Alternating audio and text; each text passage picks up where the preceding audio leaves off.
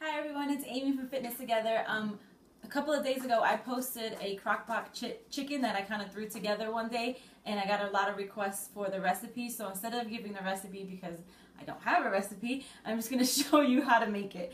So I have a big crock-pot, and I literally bought it because I had a chicken I wanted to make, and the crock-pot we had was tiny. So I got this at Walmart for like $34.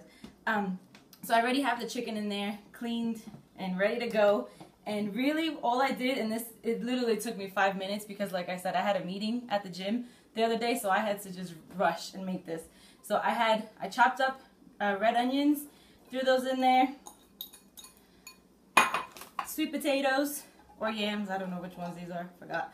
Last time I used carrots, I forgot to buy carrots, so no carrots, but you could use, zucchini, squash, anything you have on hand, just throw it in there. You don't want to get too technical about it. Then I'm going to pour a bunch of water. The water is not hot. I'm just using a tea kettle for camera purposes. So pouring a bunch of water in there. Or I guess some of it is hot. I did just make tea, but it doesn't have to be hot. Okay, so now I'm just going to season it. So I use chili powder. I love chili powder, so I'm going to use a lot of that.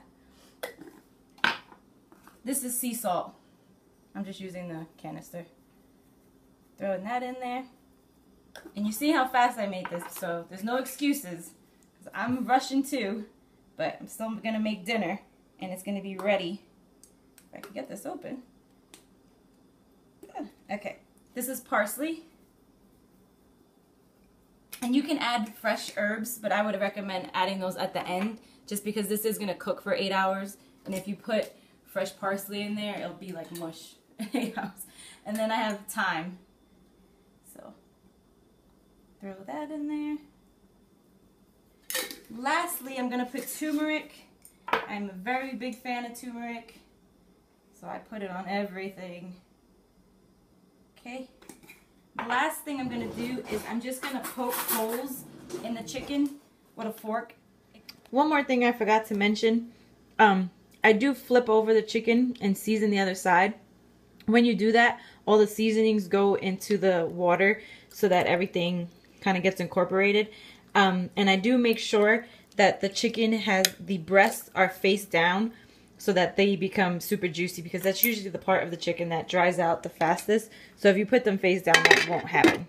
And then I set it, and we'll come back in 8 hours. Okay, we're back. It's about 7.5 hours later, so moment of truth. This has been cooking while I was at the gym all day.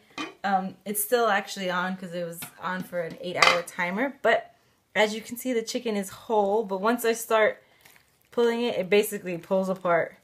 And it's all cooked and tender and ready to eat. And I do save the bone broth. Like, this stuff is full of nutrients, so don't just dump that out. I'm making quinoa right now, and I'm going to make a green, and then there you go, I have dinner. So